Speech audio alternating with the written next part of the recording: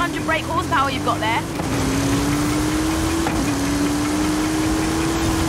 As I said, Hot Wheels have always been designed to go really fast on custom tracks.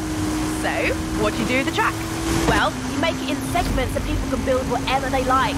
Then you invent a battery-powered booster to shoot cars along the straight and a speed brake to slow them down for tight turns. You can even tune how fast the booster will propel the cars. But why stop there? Loops, jump ramps, bank turns, gravity drops, trestle bridges, chicanes, crossovers, lap counters, multi-lane side-by-side racing launchers. All fully compatible, of course. That's just good engineering. They even made an auto shop with a working dyno and a teeny tiny oil can and wrench to tune up your cars. I played with it. Nice. So why's the track orange? It's like bright orange. Can't argue with that.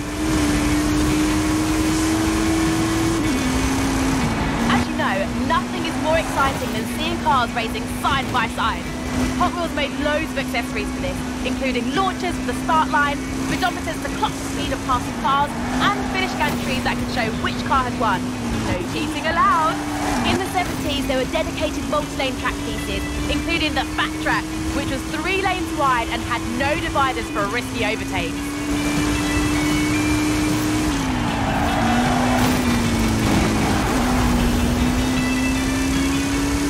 Nowadays, there's even more fun stuff to play with.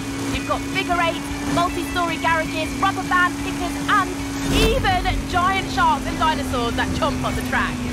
Why else do you think we got a giant dragon right here at the park?